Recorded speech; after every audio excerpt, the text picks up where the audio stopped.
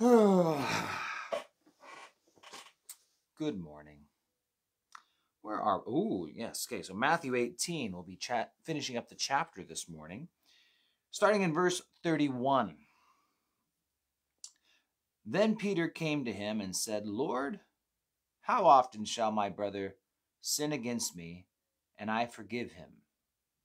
Up to 7 times? Jesus said to him, I do not say to you up to 7 times, but up to 70 times 7.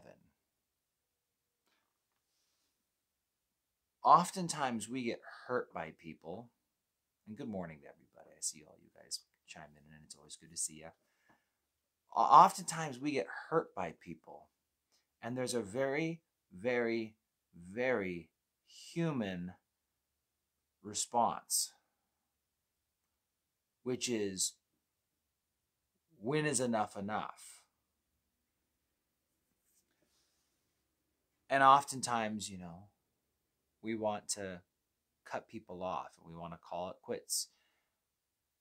But he says, no, 70 times 7. Now, we're not supposed to start counting and get to 490 and call it a day. It was supposed to be a number that we knew wasn't achievable, that, I just have to keep on forgiving people. Now, we can read expanded accounts of this where it talks about, if a brother comes apologizing, and that's part of it. If it seems like the person's authentically repentant, then we have to forgive them. And it says, again, 70 times 7. And I don't know, I'm just thinking, the rabbis taught 3 times. 3 times was enough. I think they use Amos 1:3 and 2:6 kind of was their idea of once the 3rd time you've forgiven someone for a sin, then you just got to let them go. But we see 70 times 7. Now, I'm going to sneeze. There we go. So Jesus gives us a story now, because I don't want to forgive people when I've been hurt by them, especially when you've been hurt multiple times. And maybe people have done really mean things to you. They've done something that's just hurt you really bad. And so what about in those cases? Well, Jesus then goes on to tell a parable. Therefore, the kingdom of heaven is like, so there's how you know it's a parable. He starts them off that way. It's like a certain king who wanted to settle accounts with his servants. And when he had begun to settle accounts, one was brought to him who owed him 10,000 talents.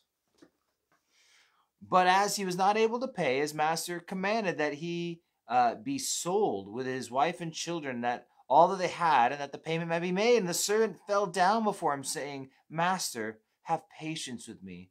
I will pay you. Then the master of that servant was moved with compassion and released him and forgave him the debt. But that servant went out and found one of his fellow servants who owed him 100 denarii. And he laid hands on him and took him by the throat, saying, Pay me what you owe. So his fellow servant fell down at his feet and begged him, saying, Have patience with me, and I'll pay you all. And he would not, but went and threw him into prison till he should pay the debt. So when his fellow servants saw that what had been done, they were very grieved, and came and told their master all that had been done. Then his master, after he called him and said, You wicked servant, I forgave you all the debt because you begged me. Should you not also have compassion on your fellow servant, just as I have had pity on you? And his master was angry and delivered him to the torturers until he should pay all that was due him. So my heavenly Father also will do to each of you from his heart. So my heavenly Father also will do to you if each of you from his heart does not forgive his brother his trespasses. Now, it's a straightforward parable, but there is some depth and deeper understanding that we can have by just pulling out a few of the dare I say, old-fashioned, or things that maybe aren't, our day and age, and help us bring it to a modern standard, this maybe will paint a different picture for you. So first off, we have this owner of accounts, right? This certain king, even. I mean, he's a king. He's wealthy. He's rich. He's powerful, and he has so much money that he doesn't even realize that someone owes him 10,000 talents until he goes to do the books. Now, it's not supposed to show that he doesn't know a lot. It just shows that he's so rich. This is a rich king. But the money is owed. Now, let me do a little math for you. A talent in Jesus' time was approximately 75 pounds. Now,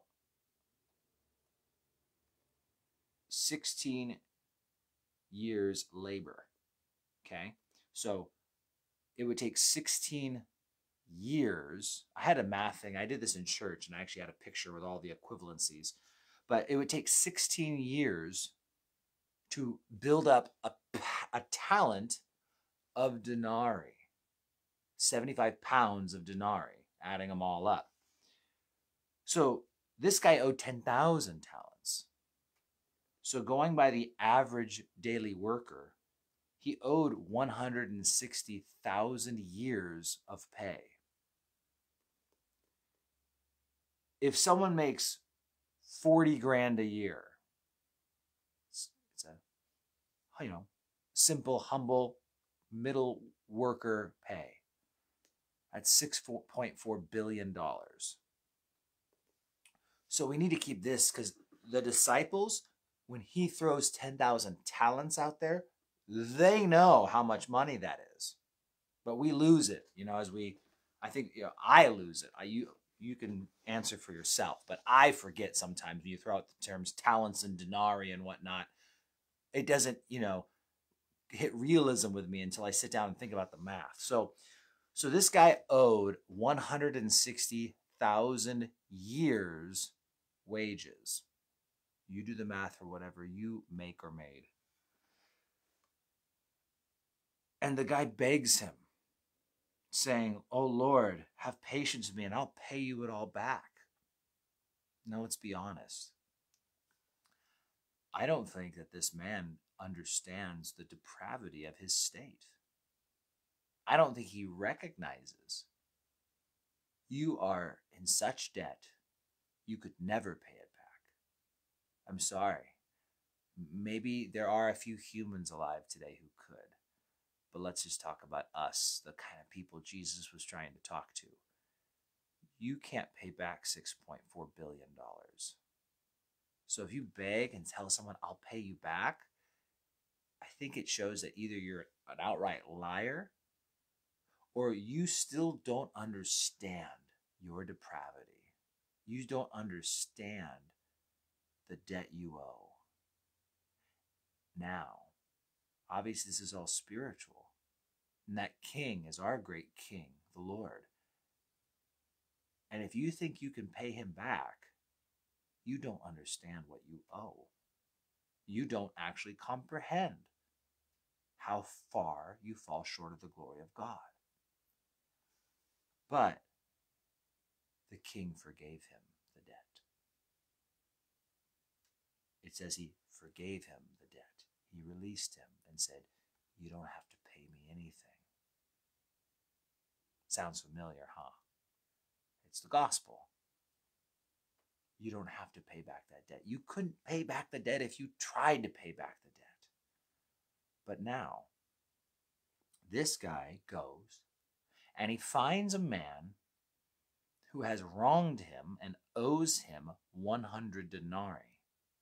And he is unwilling to work with that man, throws him in a debtor's prison. You know how the story ends. We read it, right? And the king comes back furious about this because I forgave you 10,000 talents, and now you cast this person away who owed you 100 talents. But now, church, remember this.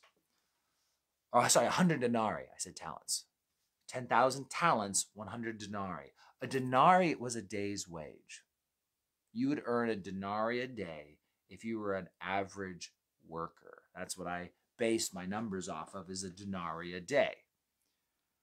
So now, again, if that's 100 days. So if you made 40 grand a year, that's like $13,000 to $16,000. Now, once again, none of us, I think, here could repay a debt of 4 billion, right? Or 6 billion. So then the next question is this: how many of us here watching and listening, and me, can just whatever, kind of just, yeah, no big deal, when we are robbed of over $10,000, $15,000? Would that hurt you financially if you had $15,000 taken from you?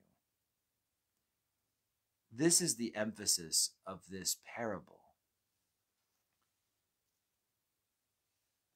is that sometimes we think about just the fact that this guy had been forgiven much and he wouldn't forgive this other man of little. The contrast. But the little wasn't so little, was it? It was 15 grand, modern day. It wasn't like he threw him in a debtor's prison over $1 or over $10. People get thrown in debtor's prison, back then for 15 grand. It's like, no, that's a big deal, isn't it? But wait, back it up. Why is Jesus telling us this parable? Because Peter came and said, how often shall my brother sin against me and I forgive him? You see, we are called to forgive people. And it's not just petty stuff like $1. It's like $15,000 forgiveness things. Because Jesus says, I know you've been hurt. I know you've been wronged. Maybe horrible, mean, wicked things were done. But in contrast to the great debt that I am forgiving, this does look kind of petty. But in reality, it's not petty. It's something serious. We're not called to forgive the easy things. God Almighty has called us to forgive the hard things to forgive. To say $15,000, it's okay. I've been forgiven more. Now, I'm not saying that you don't settle your business accounts in a wise manner and all this stuff. God speaks stewardish. This is a parable to teach us about spiritual things. But once again, I think that helps paint the picture a little better. We're not talking about just forgiving someone of, oh, it's okay that you got frustrated with me. No, we're talking about like evil. We're talking about like really being treated awfully and really being betrayed and hurt. We're talking about forgiving adultery. We're talking about forgiving abuse. We're talking about slander. We're talking about horrid accusations and theft and all those other things. Now, forgiveness does not mean that we allow ourselves to be put in that position again necessarily. The abused wife, right? It doesn't mean that you put yourself back into a dangerous position. But we absolutely have to forgive people. Now, my suggestion is you work on forgiveness first and then decide the course of action second. Oh, yes, in the abusive situation, wisdom would say a period of separation is okay and safe. But before you make your final decision, before you make the final course of action of how this is all going to play out, you need to ask yourself if you've forgiven the person. And if they're a lost sinner and a wretch, well, you can forgive them and recognize that they're just a lost sinner. And I can understand that they don't know Jesus and they're before.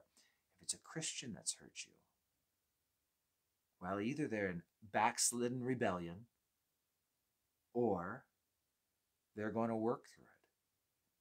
And if they're going to work through it, Well, I would say forgiveness should be paired with reconciliation if they show the desire and there's a sincerity to work through things.